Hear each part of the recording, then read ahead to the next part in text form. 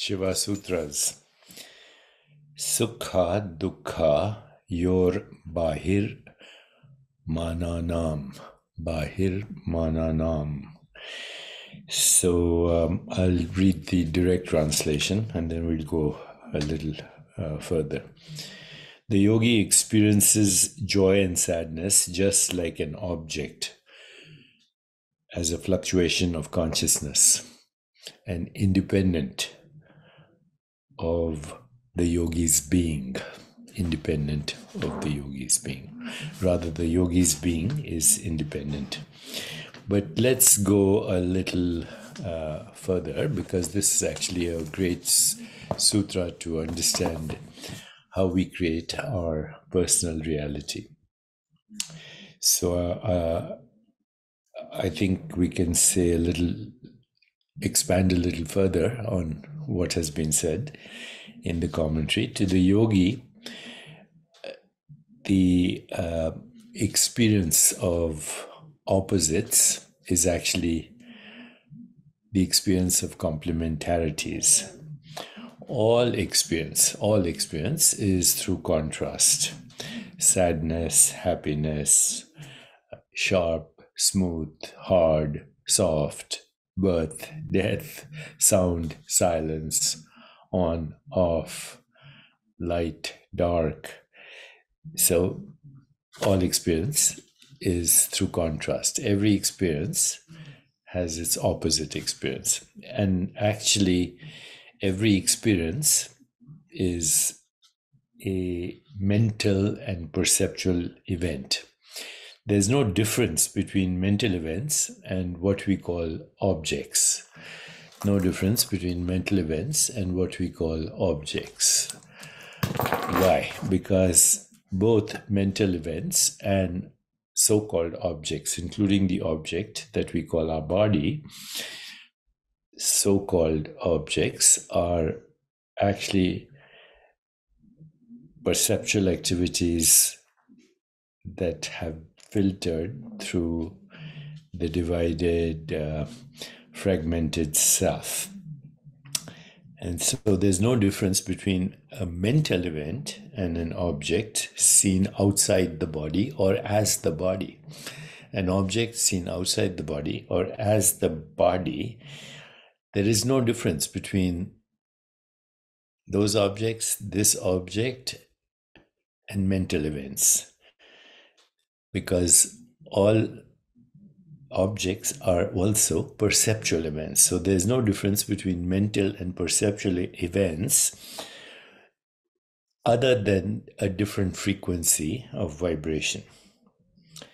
So all so-called objects, this hand, this body, these glasses, all so-called objects are actually space-time events, in the same way as thoughts are space-time events, as imagination or images are space-time events, or as feelings are space-time events.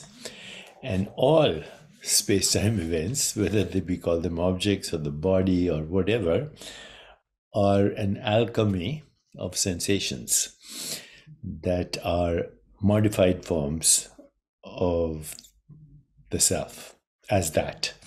So the mind is sensations, subtle sensations. Emotions are subtle sensations. Images are subtle sensations. Okay, we can try an experiment right now. So close your eyes and imagine a rainbow. Now imagine snow-clad mountains. Now imagine a piece of rock. Imagine looking at the face of your friends or your mother. See, every image that is created is destroyed before the next image is created. So the form and formless are also complementarities. So if all experience is complementarity, and what we call life is a continuum of experiences, and that continuum of experiences includes the fluctuations that we call mind, intellect, ego. It includes the fluctuations that we call the energetic and physical body. It includes the fluctuations that we call the world. They're all different frequencies of the self. They're all objects of experience. And there's only one subject of experience, experiencing itself as innumerable objects of experience through instruments of experience, which are also the body mind, but they're also fluctuations of the self. The self knows itself in infinite ways. But leave that aside now.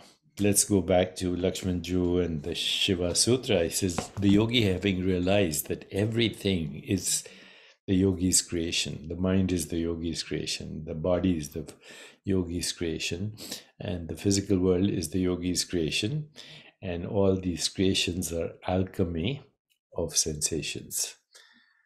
Sensations, sense perceptions, images, feelings, thoughts.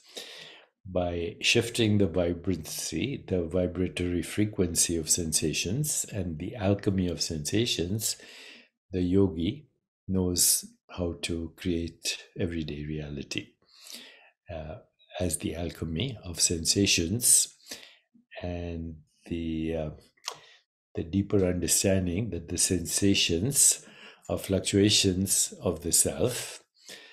All one needs is to be established in the self and then consciously choose the alchemy of sensations to create the reality you want, including the reality of your personality, the reality of your mind, the reality or experience reality of your mind, the reality of your imagination, the reality of your body, and the perceived reality of the world.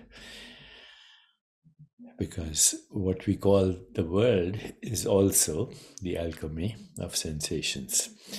For most people, they're born into this interpreted alchemy of sensations. Only the awakened yogi knows that it's a constructed alchemy of sensations through the recycling of culture, tradition, religion, history, and evolution. But once you wake up, you're not subject to those rules.